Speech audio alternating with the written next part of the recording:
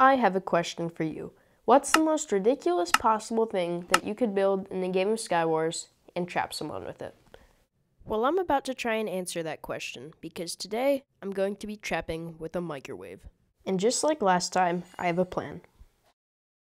So I start out by mining the house for quartz and then blue concrete. And after I've acquired all the necessary materials, I can start construction on the microwave.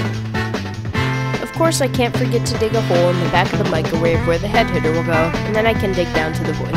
But after you've finished digging the hole, the trap is complete and you're ready to bait your first player. And my friend's going to be the person that I'm trapping for demonstration reasons, but you go through the microwave, do the head hitter, and your enemy should be soon to follow. Alright, Deathron 2936, are you ready? Yeah, let's go.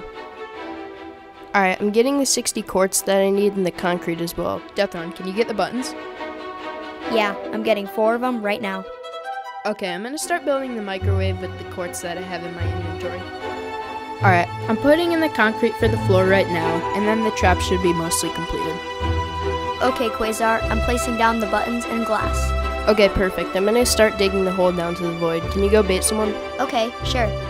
Alright, I got one. Are you ready? Yeah, I think so. You go through the microwave and I'll stay back and fight. Yeah, just make sure to lead him through.